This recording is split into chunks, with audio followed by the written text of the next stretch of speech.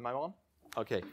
Yeah, sorry about that. Now that I'm here and I'm actually on the speaker, I'd like to open with a story. I was thinking about how to introduce this, and the story occurred to me was perfect. So I went to California in late January, and when I boarded the plane, the Donald had just issued the Muslim ban. I was flying for 11 hours, and when I landed in San Francisco and we walked towards the immigration building, the protests were full on. So we heard them chant outside, and after 11 hours of flight, European time, 2 o'clock in the morning, we faced a huge queue. Because, of course, the custom officers, they were overwhelmed and understaffed, and most of them were outside because of the protests. And we had a queue of 3 hours in front of us. So while we're standing there with families, small children, a couple of techies, I was assessing the situation. And I got this impression there's a huge queue and nobody's really paying attention. And there is a single barrier which I could easily slip underneath. It was a simple thing to pass the US immigration. It would be so easy. I felt I was passing out a bit, and self-doubts came up, and in the end I decided I wouldn't do that. It would probably not be such a smart idea, but I felt like I could really exploit this. In the end, I made it to the front of the queue. I was questioned, all my backpack was undone. They had a lot of interesting questions. Finally, they sent me on into the United States, and when I thought I had passed the border, I came into a huge empty hall. And people were only trickling in, of course, because the long queue. So there was empty and a single person at the very end. And all the person did was checking a handwritten mark on my immigration form.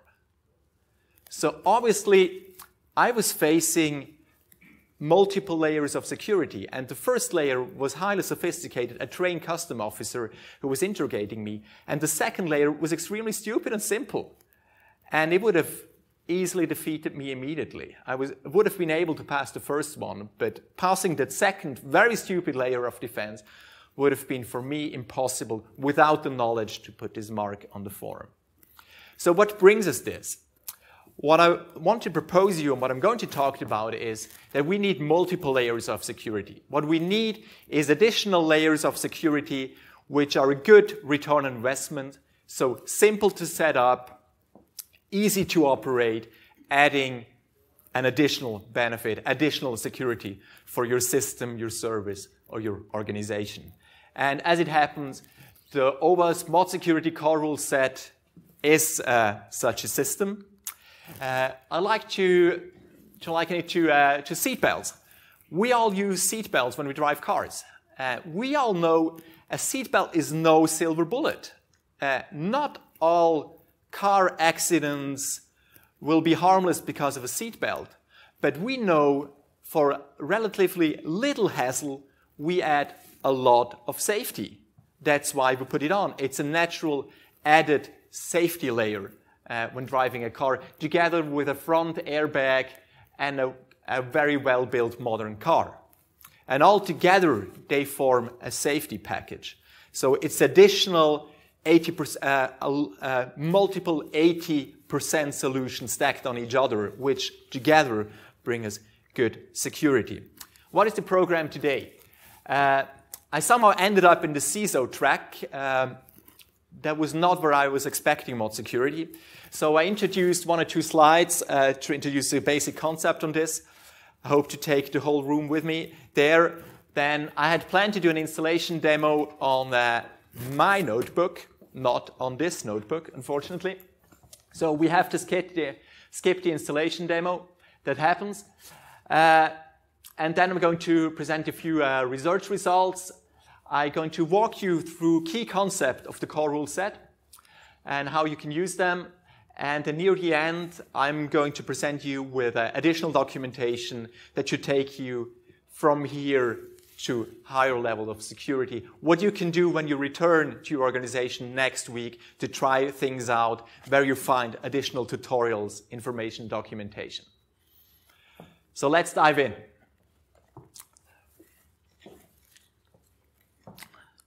Web application firewalls. Web application firewalls are basically sitting on a server inspecting incoming and outgoing HTTP traffic. They try to catch malign requests and their suspicious responses. Of course, you can argue that putting a smart device in front of the code is a very stupid idea. Wouldn't it be better to fix the code in the application? But I think if 20 years of web security have taught us one thing, is that fixing the code completely is extremely hard. And it seems that recipe doesn't really work in the real world. So an additional layer of security can be or should be added in form of a WAF, which is one such layer. The PCI DSS standard recommends WAFs. It is a highly contested area. There is a hard commercial competition, lots of hype, lots of marketing, and lots of fad. In the end, I think WAF installations boil down to three types. There are naive, overwhelmed, and functional WAF installations. Naive WAF installations, and I'm talking to the CISOs in the room. A naive WAF installation is a green check mark on a report. We have a WAF, we're secure now. That is naive. It's very likely it's not even in line, it's not switched on, it's in monitoring mode, nobody's paying any attention. That is a naive setup. An overwhelmed setup is one which is actually switched on, and it has a ton of interesting knobs and levers to put, a lot of ticks to click, and a lot of documentation, which is very hard to understand unless you're an expert. And when you really switch it on, you're overwhelmed by log files and reports and likely false positives.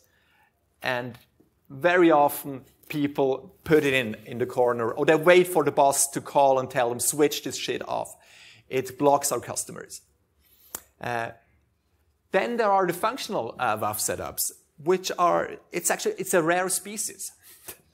My job is taking people from naive or overwhelmed over to functional, and it's kind of hard, or it takes specific knowledge, or it takes the right tool set, or the right documentation. It's not standard business to achieve this.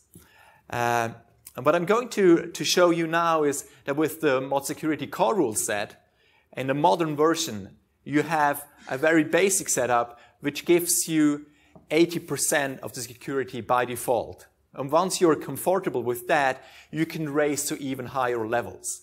So for a very little resources, you get a very good security level without all the hassle, and be functional from the start. So ModSecurity. Open source people kind of hate WAFs somehow. And that's why almost all the WAFs are commercial. There are dozens of them. In Switzerland alone, there are 3 commercial providers of WAFs. So what you end up, because all the open source people hate WAFs so much, you end up with a single free, all-purpose WAF offering, which is ModSecurity. There are a few specialized ones as well, but ModSecurity is doing the whole web. ModSecurity is actually an Nginx or Apache or IIS module. Most people use it in Nginx or Apache. It's a server module which provides you with an engine. So it's the basic engine, and on top, or with the help of that engine, you're then building your WAF functionality. So you need rules on top. In fact, there are quite a few of the commercial WAFs who have a ModSecurity underneath. So the 3 Swiss WAF offerings, one of them has ModSecurity inside. And quite a few of the other commercial ones, they have ModSecurity and likely Apache under the hood. They're just not advertising that fact. So what is ModSecurity? It is not a modern, sophisticated, artificial intelligence, super smart, cloud-enabled mastermind. Not at all. ModSecurity is much more resembling a mechanical Swiss watch. It is a mechanical device based on rules which gives you granular control over requests and responses down to the byte level. And to make use of this functionality, you need rules, and you either hate yourself and you write them yourself, which is really hard, or you take a good predefined rule set. And the OWASP ModSecurity core rule set is the standard rule set most people use with ModSecurity. But it's not the only one. And it's two different projects. So you have the engine and the rule set. You need to keep them apart a bit in the mind.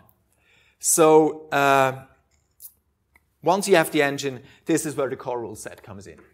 Here we are. So the OWASP core rule set is a venerable OWASP flagship project of over 10 years.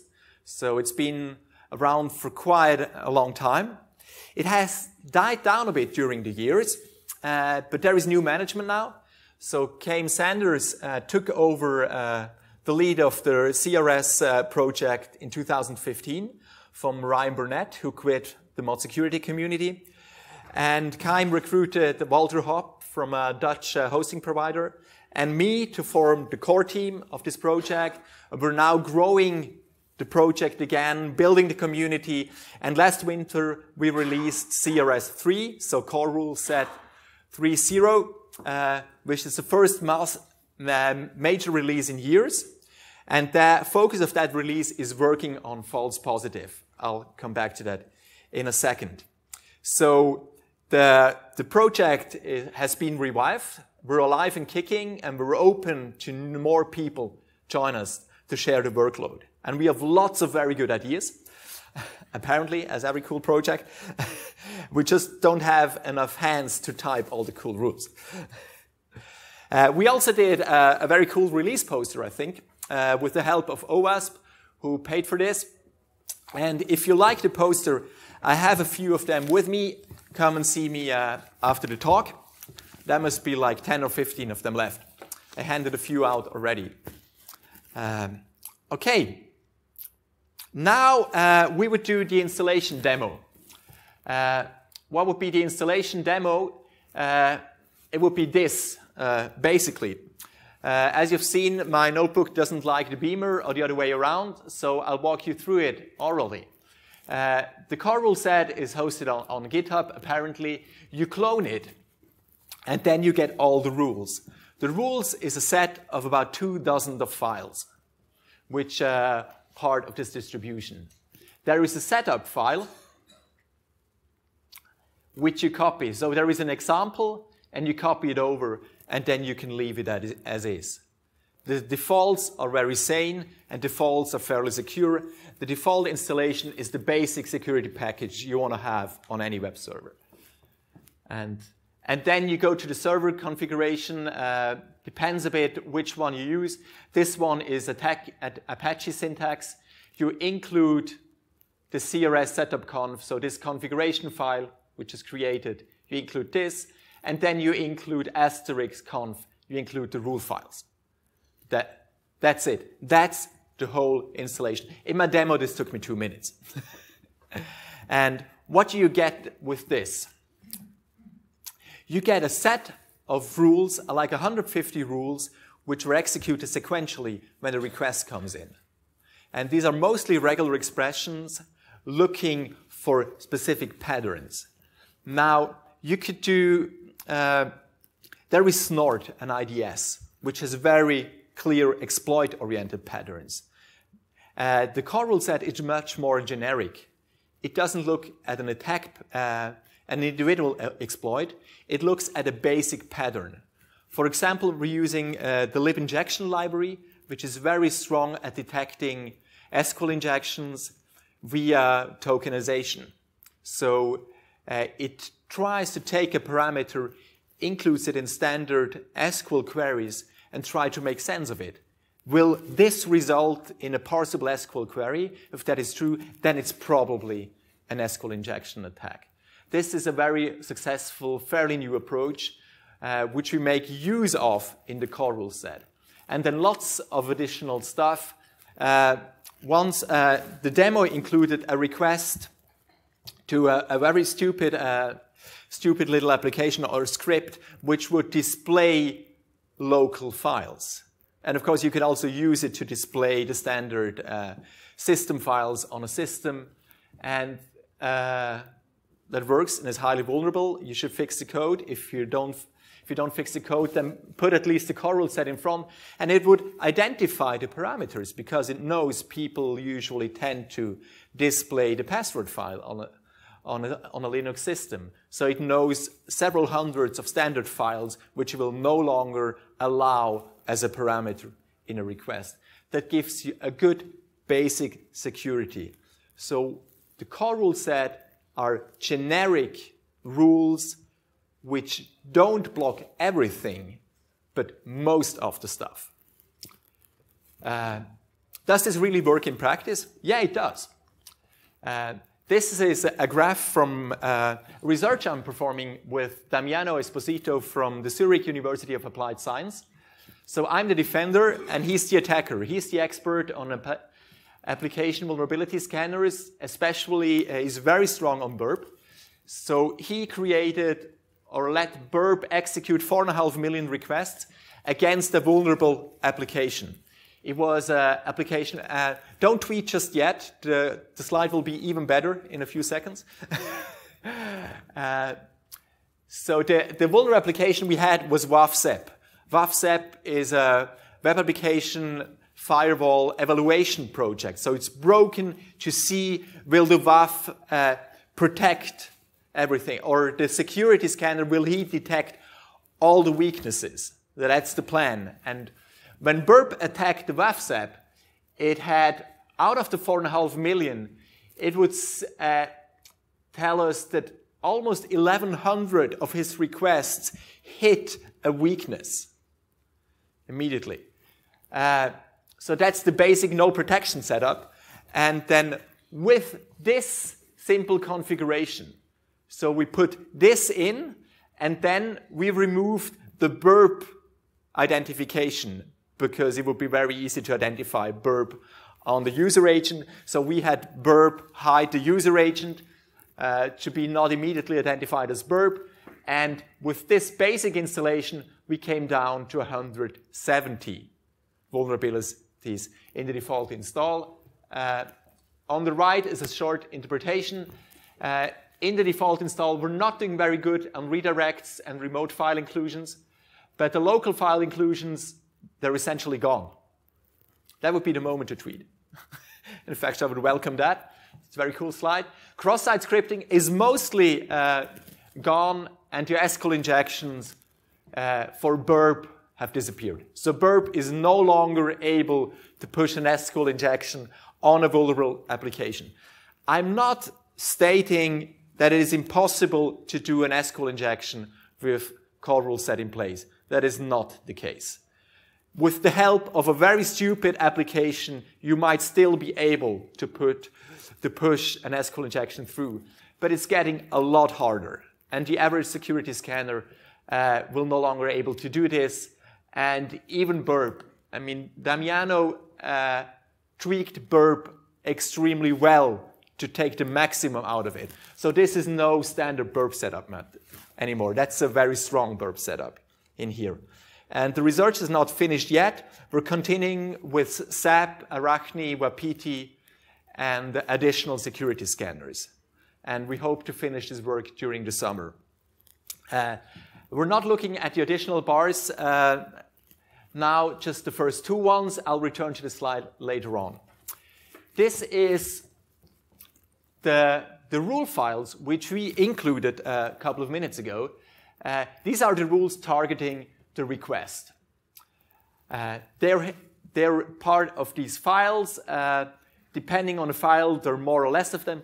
All combined on the request side, they're like 150 rules. So we do scanner detection. Obviously, that's where we usually detect crawlers, scanners, bots. We do protocol enforcement. There are quite a lot of rules in this. And this counters the hippie attitude, or let's say liberal attitude of web servers when it comes to protocols. They tend to swallow everything. And core rule set is much stricter. If you're not issuing a user agent, then you're probably not a browser. If you have a numerical IP host header, then you're unlikely to be a browser, and so on. So the protocol is quite strict how an HTTP request should look like. The server is very nice with you, but CRS is not. Either you comply or you hit the limit. Then an additional group of files is targeting individual attacks.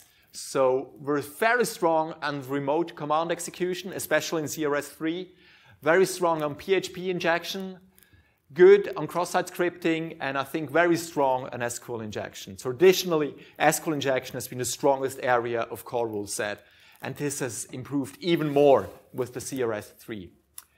The request is running through all these rules, throughout these files, and then at the bottom line, the 949 is the blocking evaluation.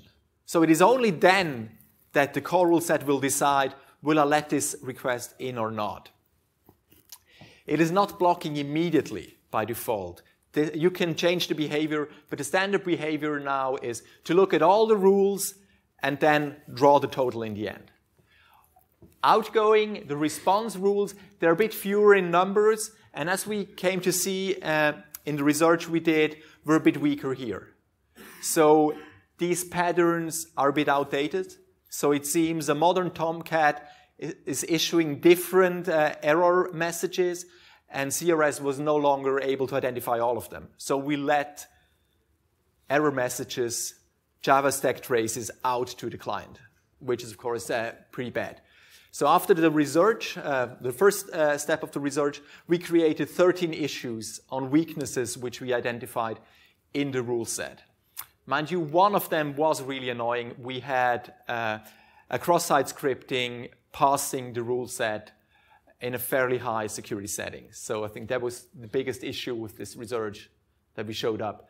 Most that passed through were redirects or out-of-band communication, which is really hard to detect when the client submits a host name as a parameter, and the stupid application does a DNS lookup on that. So that is out-of-band communication, and that's really hard to catch for us. We'll see if we can do anything about it. So we run through all the rules, and we do kind of a scoring. How does that work? I need a bit of support here with this. I need a few volunteers to demonstrate how this works. Could I have like 5 or 6 guys come up on the stage, please? Ideally, the first ranks. Come, guys.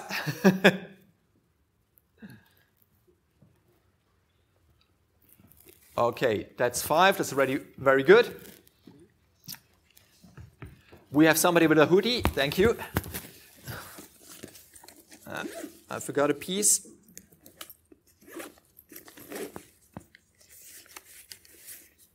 Okay, so very good. You stand here at the very end. You guys here, you're going to be our evaluation at the end. This is the limit. Could you two guys take this? And we need an additional volunteer. Could you? Come on. We do one of you. So at least 3 rules. That's very good. Stand here, please. So these 3 nice gentlemen are our rules. And they have score tags. That's a +5. You're a +5 rule. You're another +5 rule. And he is only 3 points. And here on the left we have our attacker. Could you put up your hoodie, because attackers are always wearing hoodies? Binary behind me or anything? Yeah. And look very dangerous, please. And we're easing into an installation. So the limits we are setting is really relaxed. Put this bar very, very high. And now our attacking request approaches the web server.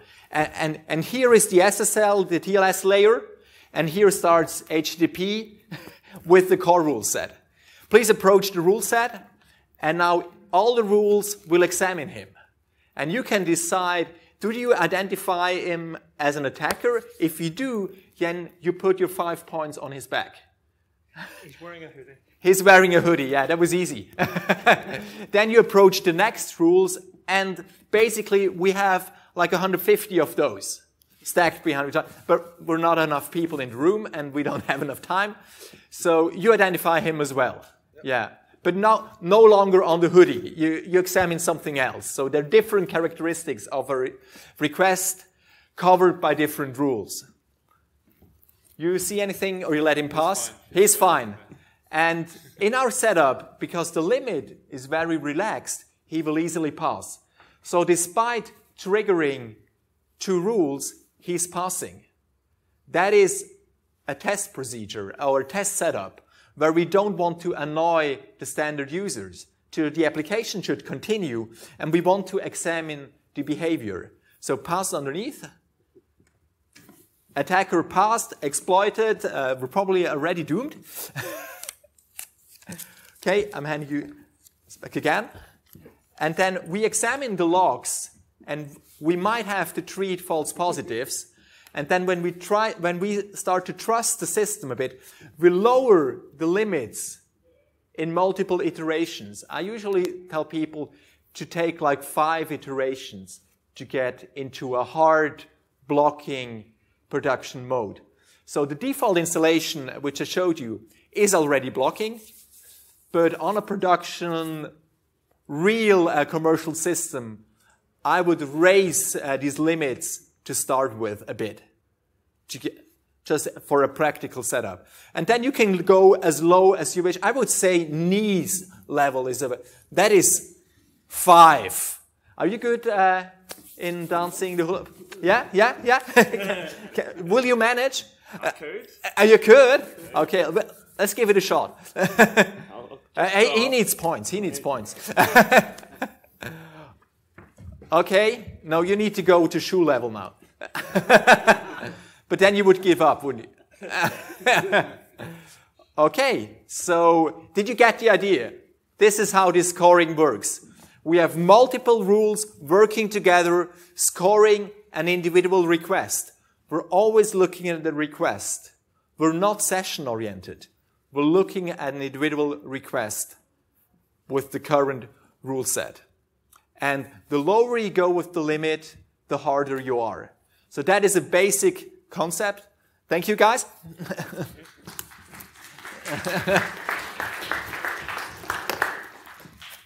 So anomaly scoring is a basic concept of the core rule set. Other basic concepts is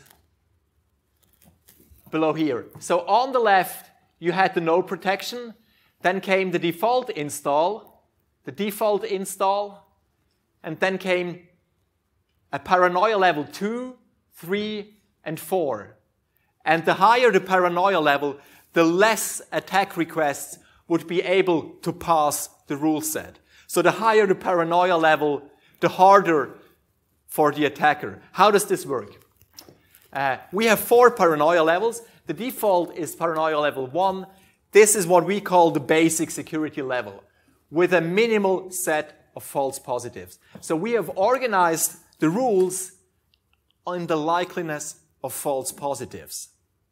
In the default install, you hardly get any false positives at all.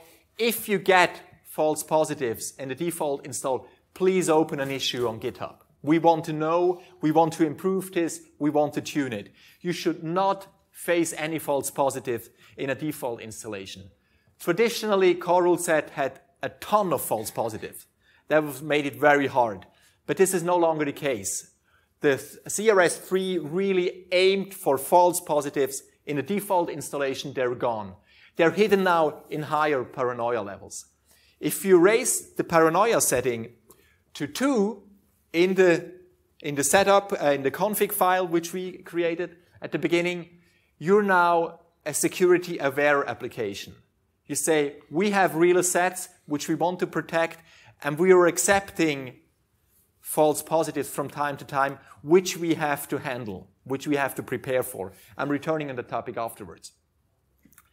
And then at paranoia level 3, you get more rules, more specialized rules, and also more false positives. If you look back here, you will see that paranoia level 2 and 3 are almost the same.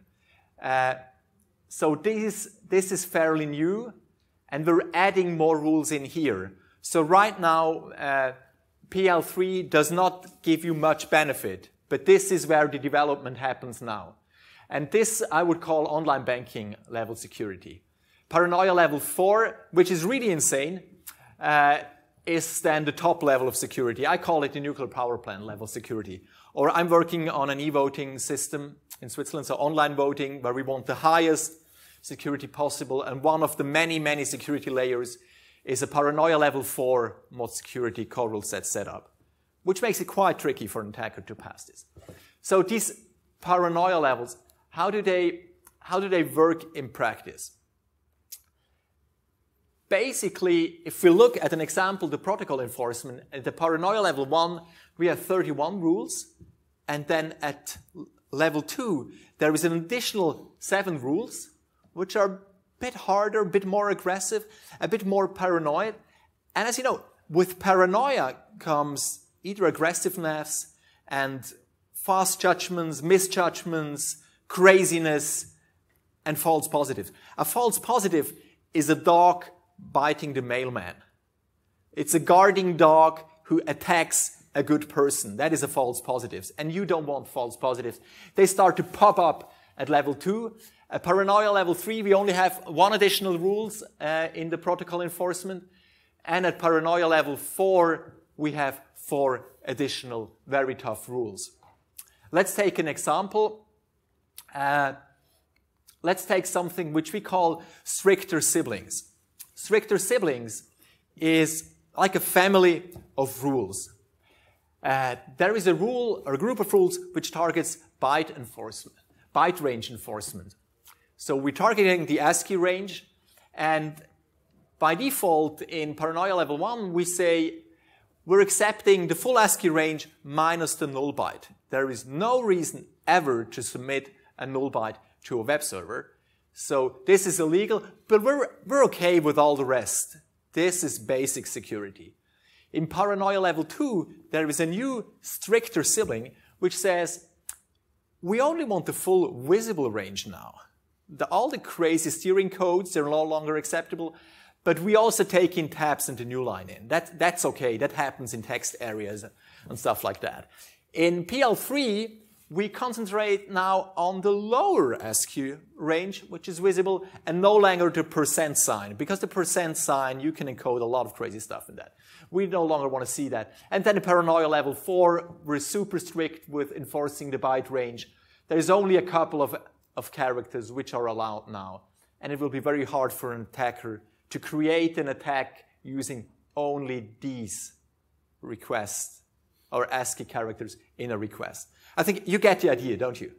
That is fairly straightforward. So these are stricter siblings. What else? The sampling mode. Sampling mode is a basic concept. When you start a new service and you start with ModSecurity from the beginning, initial testing, that's great. But often people, they already have a production service. They have a lot of traffic. And ModSecurity adds a load. It adds latency. We cannot deny this. And we wanted to give people the means to ease into an installation. That is the sampling mode. So you define, in the config file again, you define a percentage of requests which should be funneled into the core rule set. So if you set this to like 10, then 90% of the requests will pass through the core rule set or around the core rule set, and only 10% will be funneled into the rules. And this allows you to gauge the viability of this core rule set on your existing servers without affecting all your customers immediately. And this is very good to trying out the performance. Is the web server able to swallow this? That's really helpful. Sampling mode. So let's come back to these false positives.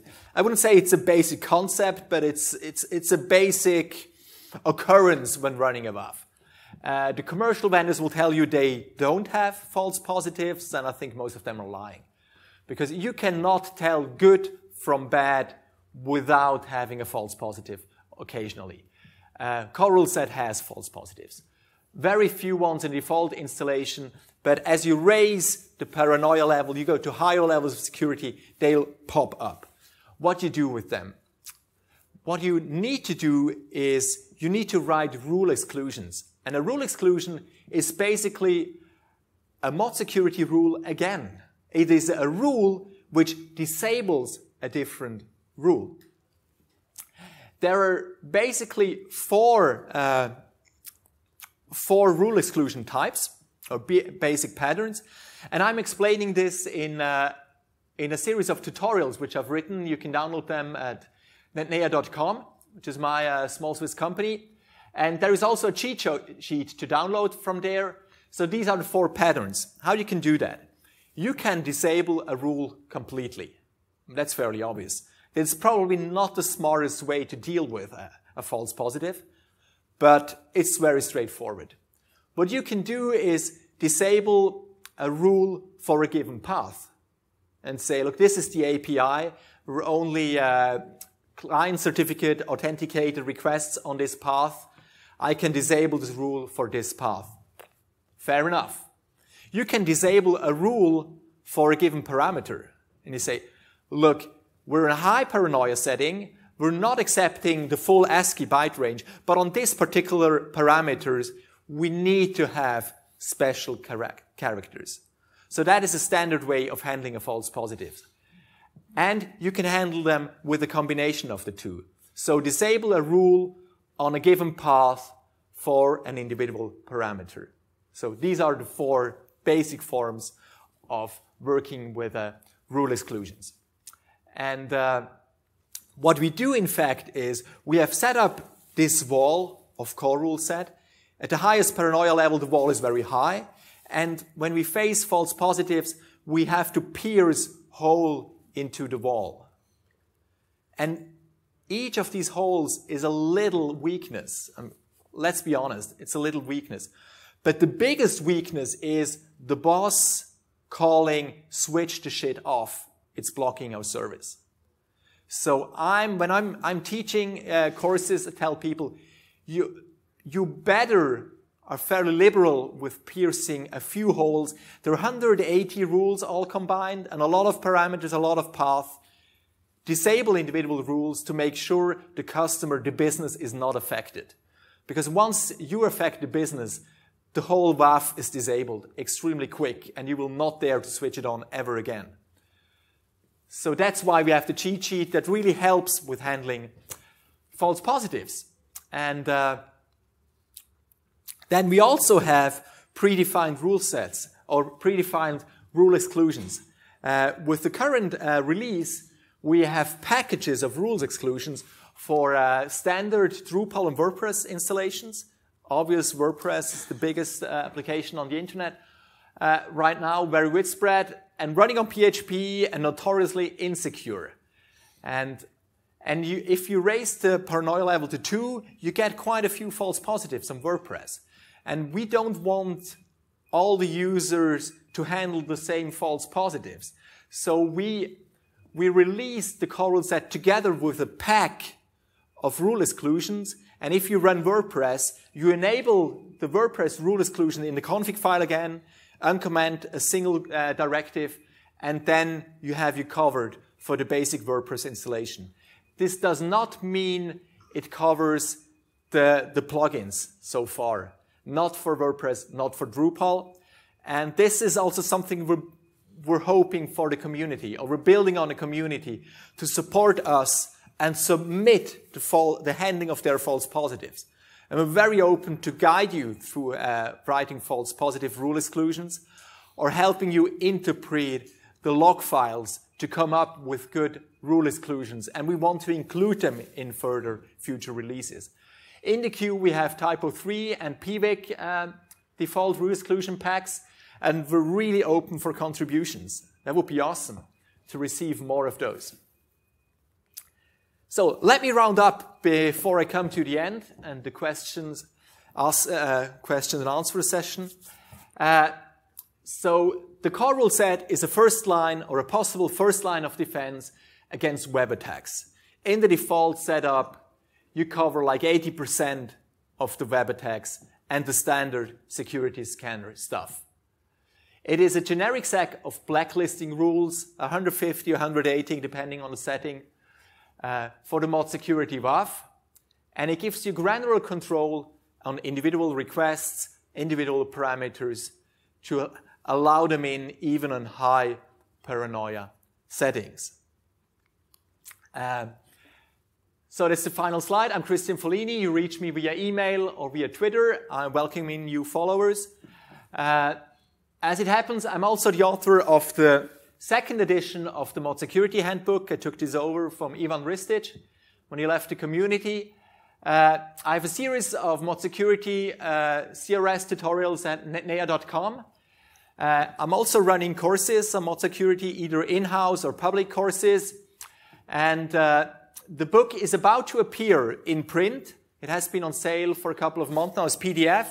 And there is a voucher code during the conference. If you want to download the book immediately, there is a 40% voucher credit with the code AppSec. And yeah, I think that's it. Thanks for having me.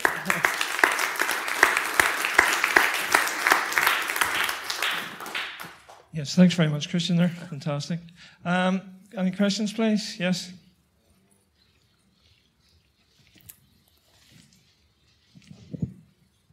Yes, hello. My question is, you said that you have this bunch of rules and this core system. That's, yes. Yeah. And the question is, why we not like block the actual request if we reach the threshold? So why we need to go through all those like rule set? Okay. What you can do is block the request once it hits the first rule. You can do this. And having it block once it hits the threshold has to do with the rule language. You cannot easily do this with the rule language. Because in a given rule, you can only examine a single characteristic. So what we would have to do is after each rule, look at the score again. And that's not practical and not very performing. So either you block immediately or you block after a given request phase. ModSecurity knows 5 request phases. So request header, request body, response header, response body, and logging. What we're doing now is we're blocking after the request body. But we have a feature request, which we wrote ourselves, to evaluate the score the first time after the request headers, because that would be a good moment to do it. This is coming closer to your idea, but to really do this, ModSecurity is not allowing this, unfortunately. Yes. Cool, lots of questions. I like that. Hi. I'm wondering, you mentioned that ModSecurity is basically based on regex plus this additional library, and maybe you can go a little bit more into detail. Basically, regex are not capable of basically catching the full extent of context-free languages, what we are dealing with here. And so there are basically false positive and false negatives already in, which is basically the result from basic computer science. Yeah. Maybe you can comment on that a little bit. Okay, I can comment on that. So ModSecurity is offering you like 30 or 40 operators. And the regular expression operator is one of those. It's the standard operator. Most rules are based on that operator, but not all of them. And what our rules are doing is they look at very small pieces of the request, each of the rules. And then they're overlapping a lot. Stricter siblings are doing the same, but stricter. So, and all combined, we think we kind of catch them. But it's definitely not a whole concept or a holistic view of understanding an HTTP request. It's looking at individual characteristics in the request. And this takes you only so and so far. Absolutely. And you can prove that you can work around every web application firewall given enough time. That's why I'm not saying this is your silver bullet. It's not. It is something which gives you a good level of security for not too much investment in resources. And you have to see the limits of this approach, absolutely. Have you any comparative figures between the speed overheads? So you mentioned that these rules are being performed sequentially. Yeah.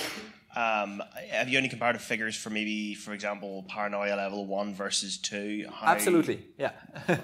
There is a chapter in the book where we look at performance of ModSecurity. ModSecurity is extremely helpful when it comes to performance. Helpful in the sense it eats performance, but it also is very transparent where it eats performance. So you can very easily gauge the performance of individual rules, of individual requests. And I did this for ModSecurity and the core rule set at all the paranoia levels for the book. So I would say basically ModSecurity will add, you will lose 1 or 2% performance just for the fact of having ModSecurity there. And then an individual rule by its mere existence on a mid-sized Amazon server took me 1 nanosecond. Or half to 1 nanosecond. So all the rules combined were in a few hundred nanoseconds range. For a standard service, my experience is you lose like 5% of performance. You add 5% latency on top. I think this is defendable. You can do that, but it's there. And if you're in a bad situation, it can be substantially more. And then there are ways to deal with that. What you typically have, a performance hog is rules working with regular expressions on the response body. And then you have static files, megabyte big, and the regular expression takes 2 seconds. So that's crazy.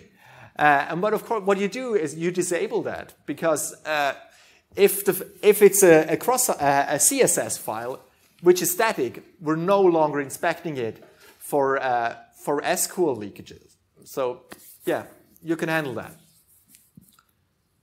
So, can you give us some more color on the percentage of the improvement comparing to 226 or 228? Yes. Let me go back to the rules.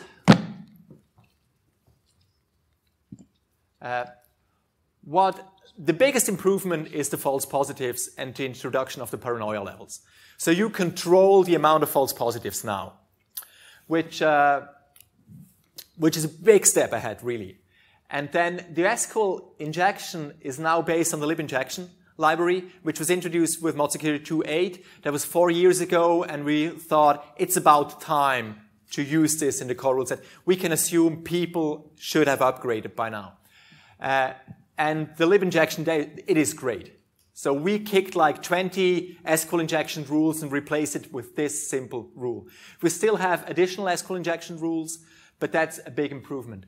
Then Walter Hopp, the Dutch guy, he wrote a new set of remote command execution rules, which take a couple of hundred of standard Unix and Windows command line tools into consideration. It identifies them in all set of contexts. That's extremely strong. And he did the same with PHP code injection. So what he did is he made a matrix of their shell commands, which are very innocent and they resemble English language. That's no problem. But then, of course, there are shell commands which resemble English language and they're extremely dangerous.